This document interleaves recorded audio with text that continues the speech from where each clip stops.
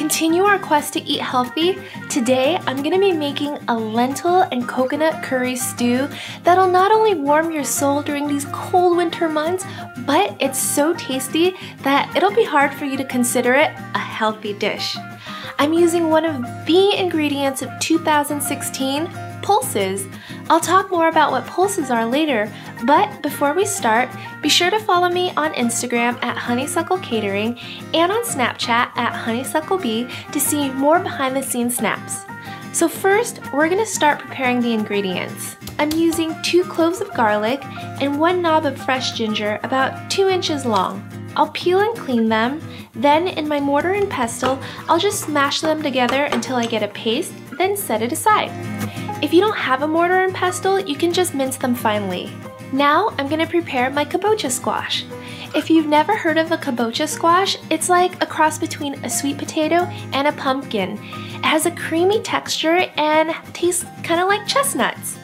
Nowadays you can find it at any supermarket.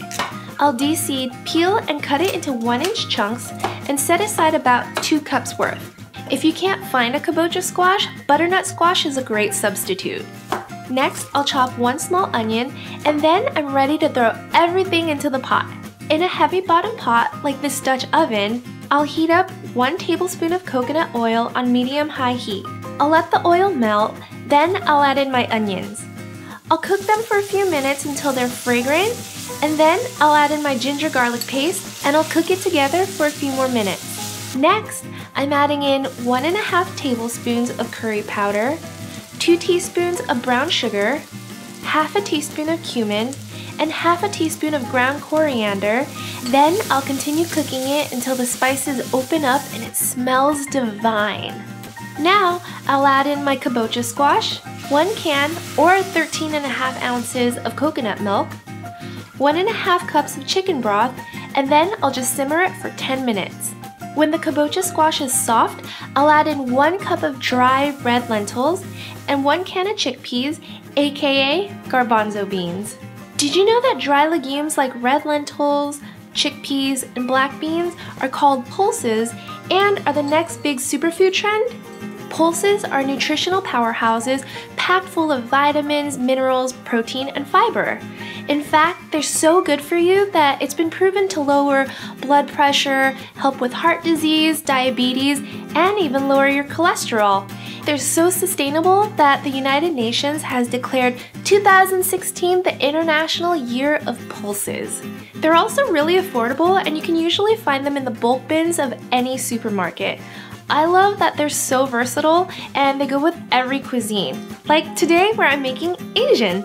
Okay, so once the lentils have finished cooking in the last 15 minutes, I'll add 1 teaspoon of kosher salt to taste, some black pepper, and a handful of another superfood, spinach. For 2016, my husband and I are going to incorporate more pulses into our diet. We're taking the Pulses Pledge. So I challenge you to incorporate pulses at least once a week into your diet and tell me how you feel. For me, I feel a lot more energy and lighter and I don't get that afternoon slump. Let's try to be healthy together this year, and for more healthy recipe ideas, I have homemade kimchi, zoodles, and soba stir fry. The stew is so good and so good for you. The creaminess of the squash and the texture of the garbanzo beans and the lentils really makes this unique, and I love that the coconut aroma really comes through. This dish is also great because it's vegan and vegetarian. That's so good for days when you just need a meat detox. Thank you so much for watching, and I'll see you guys next time. Bye!